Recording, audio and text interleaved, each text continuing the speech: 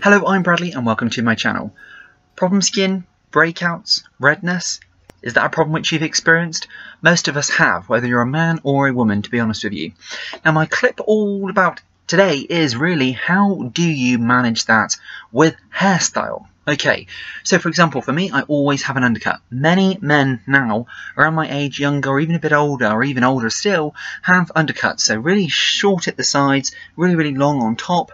But of course that's great, but what happens at any age if you get a breakout, or if you get problematic skin, or if you get redness, which can happen for so many different reasons. It can happen, for example, changing products. That can happen through using a moisturiser which doesn't necessarily agree with you. If you're having stress, it can certainly happen, or it can also be a long-term issue. Some people unfortunately do suffer with breakouts on and off throughout their life, and it can hit you in whatever age. I am very fortunate, and so is my twin brother. We both grew up together and neither one of us ever had problems with breakouts. But my problem, which he doesn't get, which is really, really annoying, I can just use any type of moisturiser, and I moisturise morning and night.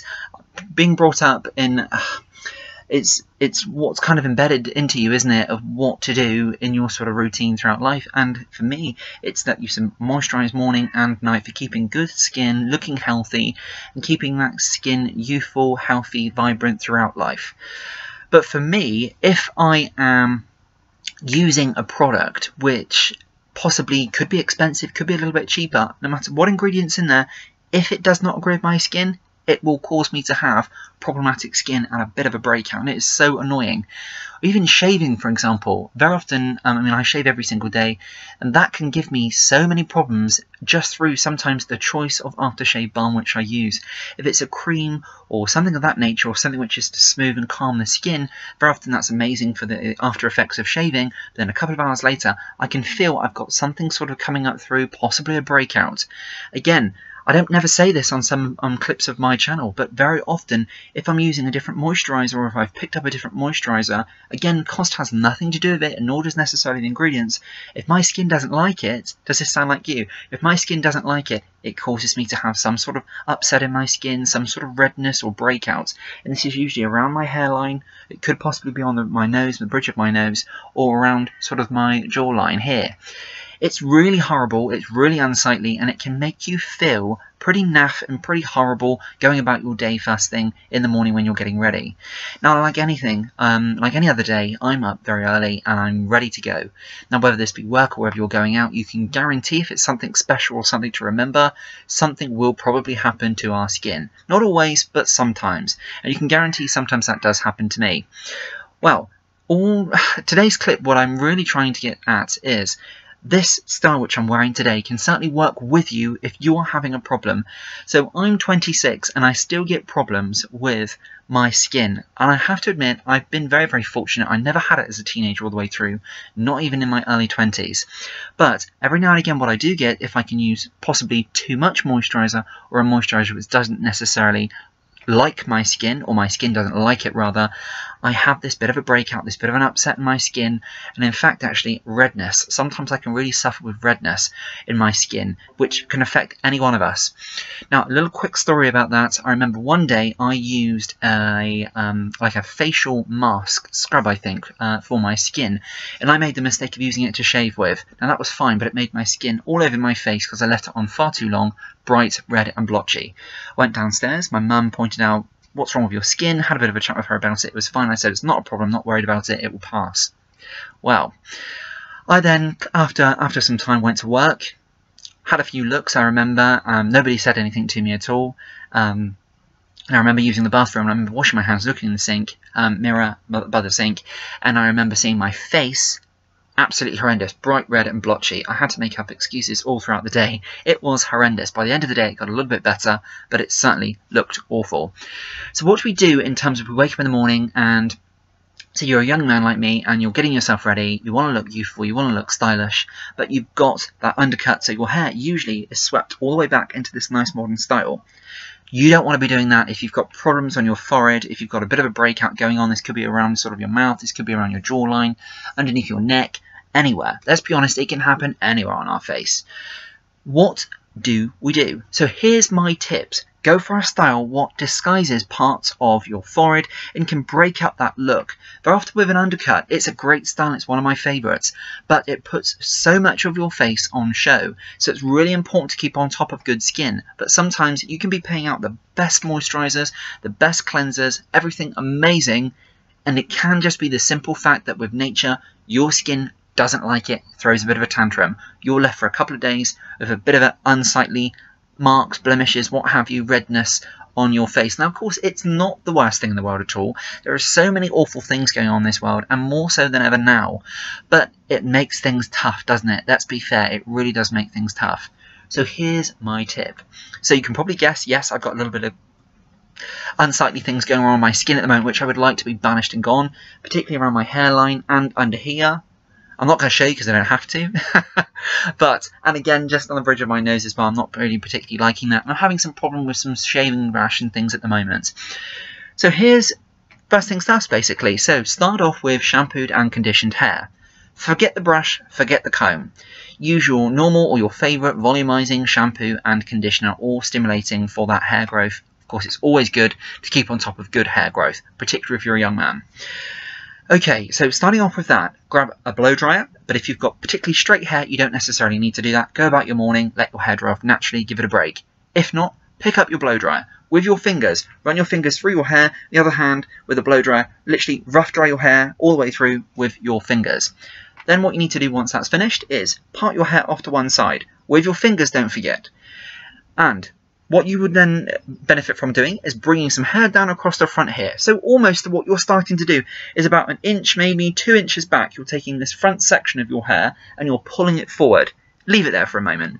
Do the same here, but not so much down the side. So you've parted your hair off into like a deep parting off to the side here, and you're bringing that hair over. What can really help, if you've got a bit of a wavy or a curly texture, or if you've got fine textured hair and it kinks quite a lot, get a straightener, and just for the front of your hair, pass a straightener through the front of your hair here, and on this side as well. It really, really helps. For the back, what you need to do, take a bit of like a pomade product, or a putty, or a lifting paste, something which you know works for you, doesn't give you any problems with your skin. You know what I mean, if it's hot, if it's warm. Do you get any residue run down your scalp? This isn't about hair product, it's about you feeling confident in your skin and making that style work and disguise and mask it so it gives you more confidence. So pick a product which is going to work for you, your skin. Don't necessarily think of your hair on this one. But what you do want to do, possibly even just a little bit of hairspray or free spray, literally with your fingers, literally ruffle your hair through so you've got a bit of a nice, like almost textured sort of bits of hair sort of lifting up so it's a nice modern texture. If not, do it yourself if you've got quite fine flat hair and it sits flat. Lift sections up and spray it. Literally lift, sort of pinch it through, twist it, that type of notion, which you can see me doing here on the back. Now on this front piece here, leave it quite straight, spray some hairspray or take a small amount of putty through your hands or what product you've chose to use, and literally with your fingers, don't use a brush or a comb, pull it through. Okay, pull it through. And then with that, what you want to do, sorry, I've just accidentally knocked my hearing aid over society. And then on this side, what you want to do, take some product through your hand and then literally lift it through here. But what you want to do is here you want to create a bit more of a feature. So pull a bit of hair through here, or separate the hair what you've got here into several pieces. Lift, spray with some hairspray. That's a good tip. Lift this up again, spray with some hairspray, but then the sort of the tail bit of the hair, literally pull down over your forehead and off to the side, make it quite wispy, make it quite undone, that's the key here as well. Spray it all over, but keep things loose. You don't want to be using too much product, of course, because you're trying to keep that product, that residue off your forehead to help when you've got those days of a little bit of problematic skin or redness or whatever's going on.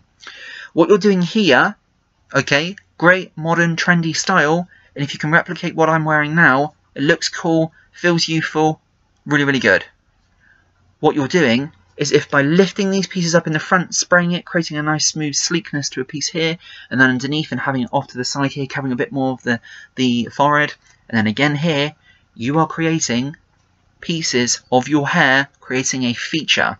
Those features people will see in your style, rather than your complexion. When you look in the mirror, I mark my words, kid you not, when you look in the mirror, you will see your hair, your style, those textured pieces, that product you've used, because you'll see it more because you use less of it. Sounds strange, but it means a lot.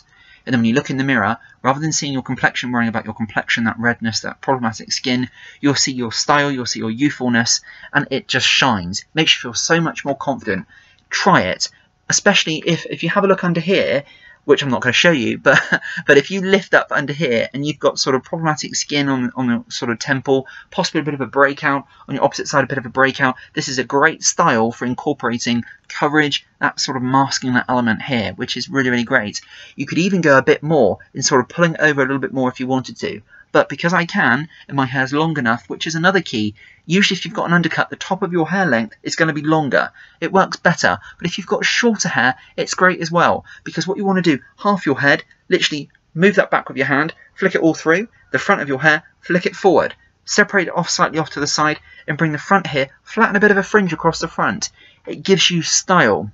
It gives you youthfulness, and it gives you a different take on your face and your appearance, which is going to take the look away from what's going on with your face. Probably your problem area might be your scalp, might be sort of the bridge of your nose, but because you've got this nice sort of style piece going on, it's going to look amazing, and it's going to make you feel so much better. Okay, I hope that clip really, really helped, okay, and I certainly enjoyed making it. As you can probably see, I'm having one or two of those issues. We don't have to show it, you don't even have to talk about it. You can do those things in the morning, it's going to make you feel a whole lot better. Another thing, if something else is going on, sometimes just a change of hairstyle can really, really help things. It's a small thing, isn't it? But do you know what? In today's life, when so much is going on and we can get stressed out and busy with one thing or another, breakouts, problematic skin can happen so easily. It doesn't have to mean anything. Okay, thank you very, very much for watching my clip, and until next time, we will see you then. Bye-bye now.